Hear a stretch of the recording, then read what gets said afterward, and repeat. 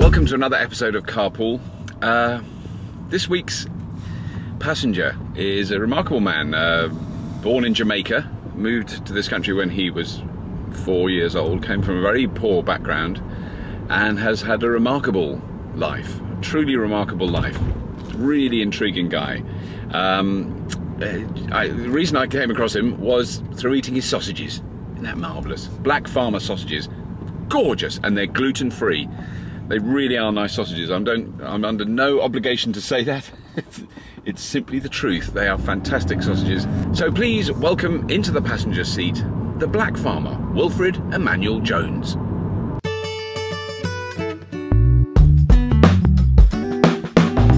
Beautiful. I sort of think I know Chippenham, but I don't know this bit. No, it's really nice. Beautiful. So, yeah, it's there. I'm just at the top floor. Right. There. Oh, fantastic. So it's very central, and this is on St Mary's Street. Right. And St Mary's Street is one of the oldest roads in Chippenham. Right. And there's some wonderful houses along here.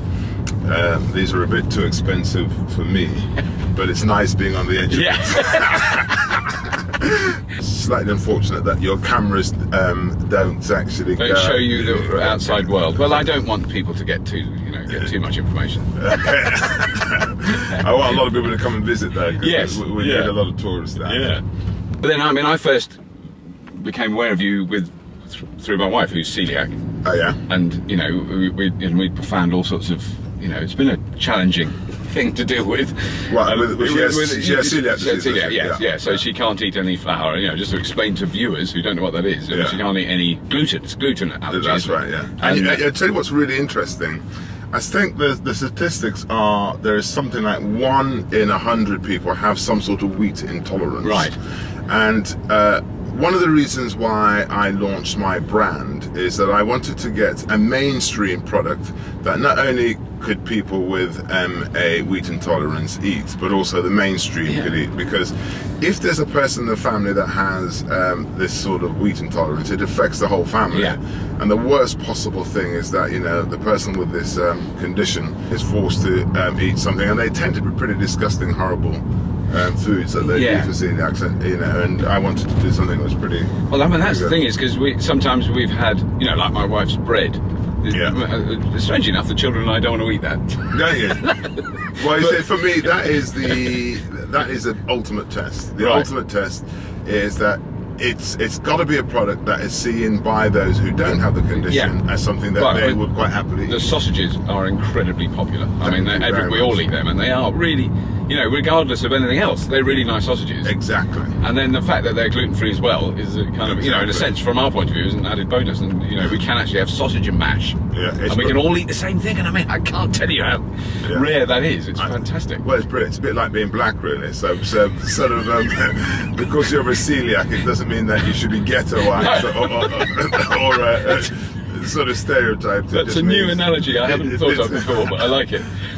Celiacs don't have to be ghettoized. No, they don't all have to live in the same area. Exactly. They could be part of the mainstream.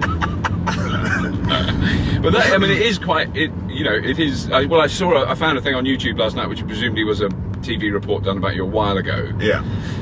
Where they did find another black farmer who was a chicken farm, wasn't it? But it is. No, he does maize. Because I went to see him actually. Oh, right. So he's got a small farm just outside London. Right. And he's from Zimbabwe. A really, really nice guy. Yeah, he seemed like a lovely guy. Yeah. Very, very nice guy. And he does white corn. Right. So that's what he does. And I thought it'd be quite nice if we could do something together and call the two black farmers. Yes. Imagine that would be quite interesting. But the simple fact of the matter, I was born and grew up in the countryside. Yeah. And then, I lived in London for many years, and I got loads of black mates in London who I met once I was an adult. I didn't know any black people when I was a kid. There weren't any living in my village. We didn't see them, and so it was an intriguing step change to suddenly realise there's a farmer in this country who lives in Devon. The immigrant communities have built up communities in the cities, and they haven't sort of branched out yet. And generally speaking, did you find your neighbours of your farm accepting? So when I bought my place, the truth of the matter is that a lot of the people that I'd met had never met a black person before. Right. That their idea of what black people were like was obviously what they'd seen on television. Yeah. And you know, if there was any resistance, no one said anything to me. Right.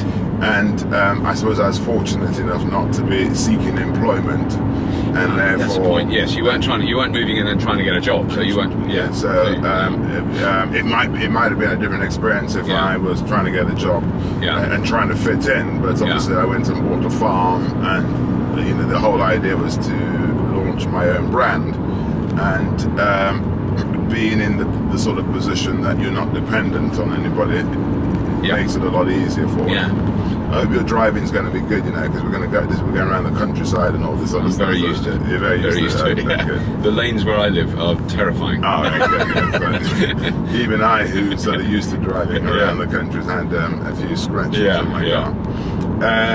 Yeah, so I think that you know, some people find it difficult to think that a black person would want to be based in a rural community. Yeah, but it worked basically. I mean, you sound like you really enjoy doing it, and it's been a success, isn't it? What it is, and I just think one of my philosophies in life is it takes a massive amount of energy to live life, and what you've got to do is put the energy in the right place. So I'm not going to waste any of my energy worried about other people's negativity. Yeah. Either people are supportive of what I'm doing, or they step aside, but I'm not going to allow them to prevent me going where I want to go. Yeah. But then, because what was your background then before you bought the farm? I mean, I don't know what else you did. Well, I did. Oh my God, my life is one great adventure. Right. I was so I came to this country when I was 4. Right. Wow. And then I was brought up. First of all, we lived in Northampton, and then we were mainly brought up in Birmingham. Right. I'm from a family of 11. Wow. So not only was there 11 of us, but we lived in one of these sort of small two-down terrace houses in a place called Small Heath.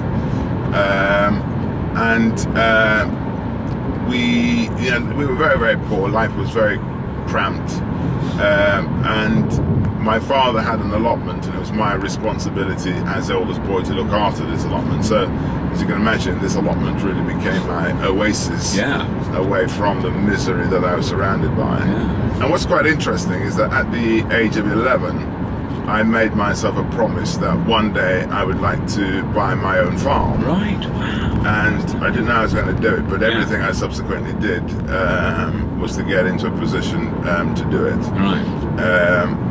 So I went to the local secondary modern schools, as they were called then. And I didn't do well at all at school. One of the problems that I have is that I'm dyslexic. So which wouldn't have been acknowledged at the time. In those times, you know, I was just thought to be somebody that was thick. And my headmaster didn't think I would do much with my life. Right. And so I left school without any qualifications and without much hope for my future. So I joined the army. Oh, right. Yeah, but I joined the army with the wrong attitude. Right. So I got kicked out of the army. Wow. So then, having got kicked out of the army, I then went into catering, which was a blessing because I really liked catering. Right. And I did that for a number of years. One of the things that always sort of drove me was to try and get in a position to buy a farm. Right. So I decided I'd like to get a job in television. I spent about 2 years pleading with everybody to try and give me a break in television. Right. And a guy called Jock Gallagher eventually gave me a break. A really nice man. You know, I started off, and you're going to turn right here. Not here. Oh, not that thing there. And so I started off as a researcher, and then went on to be a producer, making documentaries. Wow. Travel the world, making food and drink documentaries. Right. That's what that's. So you weren't on camera. You were very sensible. You were behind the scenes. You don't want to be on camera. No. The worst job in the world is to be on camera. Exactly. I keep telling people that. You got all these arseholes telling you what to do. You know, thinking it's bloody easy. Yeah. Just do that again. Yeah, they're bloody arseholes. And they're about 19 or something like that, aren't they? Yes. You say you want to turn around and slap them. Yeah. Because actually, one of the things, being a producer-director, that I used to be always sympathetic with is that the toughest job in the world is the job in front of the camera. And that's very nice to hear that, I have to say. Oh yeah, because you're naked. You're yeah, absolutely naked and exposed. Yeah. And if it doesn't work, you're the person that's going to get it in the neck. Yeah. So anyhow, I did that for a number of years. Actually, I did documentaries. I did a couple of dramas. Wow. And where was it? Where were you based when you did that? Was that based in London? That was based in London. Right. Yeah. I was pretty well known for a series called the Food and Drink Program. Oh, yeah. And a lot of the big name celebrity chefs, I was responsible for giving them their first break in television, like Gordon Ramsay, Antonora Thompson, Brian Turner. You know, they all went through me. Yeah. And we had some wonderful times together. I had a couple of fights with a few of them, which I probably shouldn't say on camera. But, the viewers would love to hear more, but I quite understand. They're too famous now to sort of yes, you can't say what you really think. To say all that sort of stuff. Yeah, so I was at the BBC for about 10 years actually. Right. And but again, because I wanted to buy this farm, I knew I had to sort of leave and earn some money. But what I'm impressed with is that feeling you had when you were 11. Yeah. Stayed with you through it, because you'd think, you know, that life's experience would change that, and you'd then go on, oh yeah, I used to want to farm when I was 11, but you know, now I'm but you see, I go around the country and I do lots of talks, and there are a couple of things that are seriously important. One is to have a dream. Yeah. I mean, the thing about the British is that we're quite cynical about things like dreams. Yes. And you know, it tends to be sort of poo-pooed, but it's so important. Yeah. Especially if you're from society's dustbin heap and you're on the bottom rung. The only thing that you're going to have to keep focus is that dream. Yeah. And when my parents came to this country in the first place, a lot of immigrants. Well, that would have been a dream, wouldn't it? That would have been a dream to better their lives and those of their offspring's lives. And so, us, the second, third generation, it's our responsibility to in a sense, carry on that dream. And the other thing that's quite important, and my other big piece of advice is, a lot of people have a dream to do something with their lives, and the one thing that stops them doing it is fear.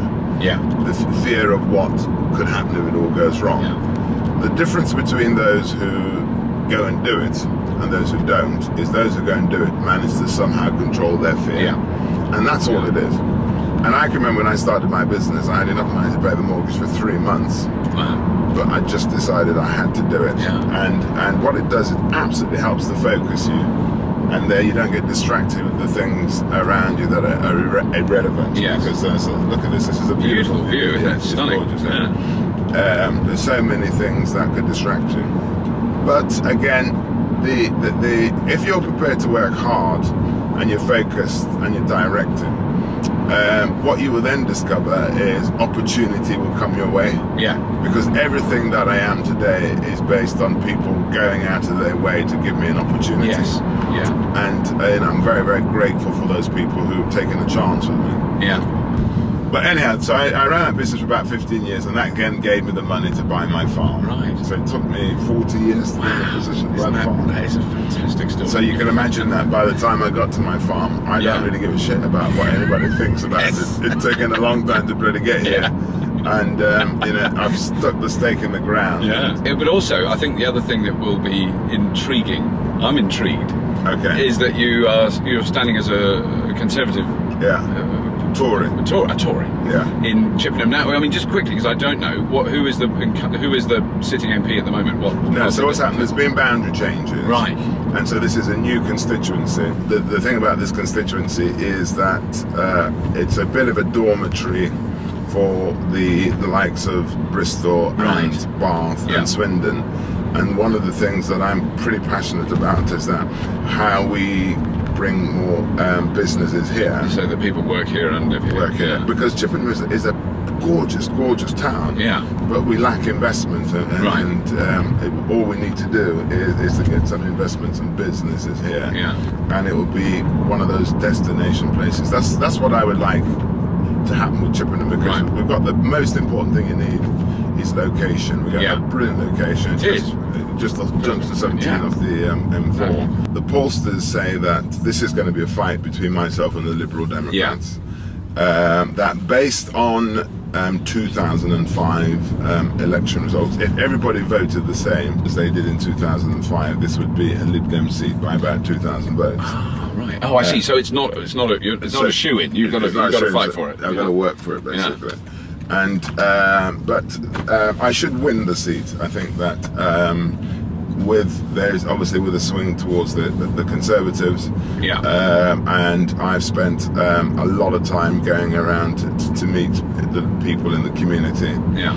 And I think people like the fact that I'm a new type of politician. Yeah. I'm not your typical career politician, because the thing that irritates me straight over, yeah. And also a lot of people, is that you have these careerists that go into politics, yeah, and have no real understanding of ordinary people's lives. Well, you've had enormous and broad experience of many things. So when you're actually then thinking about policies to help people's lives, it's based on some experience rather than something out of a textbook. Yes, and I mean the feeling generally at the moment is you're getting a fairly positive feedback when you see people. I mean, you get it. Well, yeah, I mean, look, people generally are fed up and pissed off with politicians because they've let them down, really. Yeah, politicians and bankers, two things that you...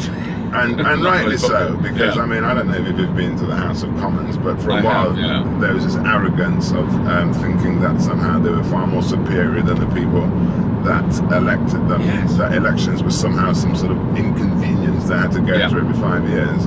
And it became this sort of gentleman's club that was just not in touch with the rest of the country. Yeah.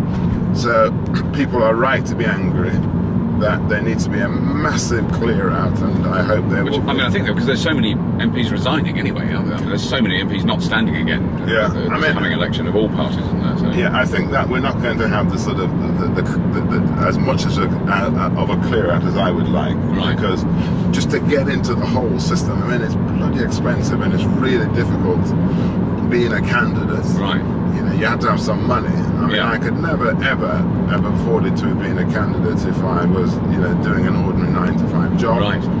You're on your own, and it's really, really tough. Yeah. And what I would like to do is that I would like to see some changes in the system that people from my walk of life can actually go into politics, and I think politics will be better for it rather than just these groups who have become the sort of political elite. Yes, yeah. Somebody once said to me, you got to be either mad, sad or bad to go into politics. Right. You got to work out which one you are, really. So I don't think I'm sad, and I'm definitely not bad, so therefore I'm accept mad, really. It's outsiders who bring about change. Yeah. And, this thing you're doing, for example, it's a brilliant, simple idea. Now, it's the thinking or the mind of an outsider that comes up with something as creative as this. Yeah. It's a struggle for you when you're in your sort of school days, because the whole thing, I think, is that those on the inside have the rules of how you operate. Yes, and the understanding of the rules, because I couldn't understand the rules. Yeah. People could tell them to me, it didn't make any sense. Yeah, and there's a code. It's a bit like falling in love. When you fall in love with somebody, you don't have to say anything. There's an automatic understanding because you pick up on the code of how you feel and etc. etc. And so in elements of life, and when they talk about the old boy network, that's what it is that they all understand the code. Yes. They understand that sort of the non-verbal language. Yeah. And for those of us who are on the outside, so whether you're a woman, whether you're an immigrant group, whether you're gay, whatever, you're at a massive disadvantage. But we're in the heart of Britain. We're in what I call Britain's soul. Yeah. Everything that's made Britain great, its history, you find in this constituency. Right. The first thing that I have to be very grateful for is that they had the courage to select someone like me. Yeah. And I won on the first ballot, and so that's Middle England. And presumably there were other candidates who were. I'm sure there were some who were your classic. Oh yeah. So the English posh chap. The betting would have been that it would have been your classic Tory type that would have won the seat. Yeah. But these true blues, as I say, Middle Englanders, selected me as their candidate, which says a massive message to the rest. So without anybody interfering and without anybody telling them what to do, they decided that this guy from my unorthodox background would be the right person to represent our interests. And so that's why if I do win, and I think that I should win, it's a great testament to the to Middle England. Okay, this is where you probably need to. This is quite narrow, and that's quite a bit. All right, he told you. It's a bit dodgy. And he doesn't even want to slow down that much. It was fine. There's loads of room. Okay. Just looked scary. Yeah. If we don't win this constituency, Cameron doesn't win the election. Right. It's right. It's as simple as that. Right. It's that knife edge. We are the 22nd target seat. Right. I mean, if I was against Labour, the chances would go up, but because it's sort of leanings left here. We go left here. I'll just take it up another hill. Right. That's good. And that's why it's quite important to base myself in the constituency, so I'm here all the time. Yeah. I'm frustrated that we, as the small people, just don't seem to matter, that there is all these small elite groups who are determining our fate. And you know, some 100 years ago, people would be on the streets about that sort of stuff. Yeah. And these men in grey suits in little smoke rooms making decisions that affect our lives shouldn't have the sort of power that they have at the moment. Because I mean, it is. Well, I'm intrigued by it, and I'm really intrigued to hear all that. But the tradition I grew up in the 1970s. I mean, I guess we're roughly of an age. Well, how old are you then? I'm 53. All right, you're a year older than me. I'm a year older than you. Yeah. It was that, you know, the parties of the left were the ones that were opposed to big corporations and, you know, big government, you know, that stuff, and the parties of the right were effectively from the same class and the same background as the bankers and the corporate bosses and Whereas what's happened in the last 10 years is that's completely flipped around. I watched Gordon Brown giving speeches at the Mansion House 2 or 3 years ago, congratulating bankers on their innovative approaches to financial and that's tools. For me, that's been a fundamental problem. Extraordinary and what turnaround. It's about laziness. Yeah. If you've got, you know, the head of Tesco's or the head of so-and-so bank where you sit down and you sort of do deals, that's a lot easier. But what you want to do is that you want to be able to give all these small individuals the opportunity to do things, and that's what we need to come back to. Yeah. And one of the points I was trying to make earlier is that I think the zeitgeist is going to go towards that sort of direction, that because there's this lack of trust with corporate Britain and these big institutions, what you're going to do is then really have dealings with people that you know, that you can trust. So it's a great time to launch a business if you as the individual is going to be fronting that business and having the relationship with the sort of public. And I would like to see the small individual being empowered a lot more than they have been over the last sort of 15 years. I mean, what I'm doing now is I'm sitting in a car with a future Tory MP, and I'm agreeing with everything you're saying. And you're not a natural Tory? No, definitely not. Well, no, I mean, then a Lib Demi. Well, no, I don't. I mean, I'm arty-farty, wet liberal. No, you are. You're a classic, aren't you? The thing about being liberal, and this is going to be the challenge for the Liberal Democrats at this coming election, it's a bit like being a commentator on life, is that you don't necessarily have to make a fundamental decision because it's not affecting you. So you could sit there in your ivory towers and theorize because you know you're never going to be in power, and to be a critic. Whereas if you've got to physically do something, your politics suddenly changes because you're not on the sidelines. So no, you've got me to I'm banked to rights, Governor. Exactly. So when you talk to your liberal friends, your liberals, it says, if there's one time in your life you got to get off your bloody high horse, your dinner party, talking about the theories and make a decision about something which is so fundamental about our society. This is the moment. You know. So chuck away your bloody sandals and it's not fair. Chuck away your sandals. But true. My politics are pretty simple. You either believe in traffic lights or roundabouts. Traffic lights is about control. Okay? Roundabout is leaving it to you as individuals to get on with it. To not pull out when it's stupid to. And trusting that people will do that. You know, sometimes you'll have accidents, but actually, generally, it actually works. Traffic lights is about control. You go when we say we can. Right. There are a number of things that I'm quite passionate about, and farming is one of them. And I think I was horrified when I bought my farm to see this massive gulf between urban and rural Britain. And that what's fascinating is that we've got a brand in this country called the Fair Trade brand. And the whole premise behind that brand is that that money then goes to help farmers in a third world country, which is obviously a pretty noble thing to do. But the British consumer does not have the same sentiment about their own British farmers. Okay, so there is this massive disconnect between urban and rural Britain. If you look at our European cousins, you'll see that there's a much stronger connection. They're far more supportive of their sort of food producers, and we've got to get back to that situation.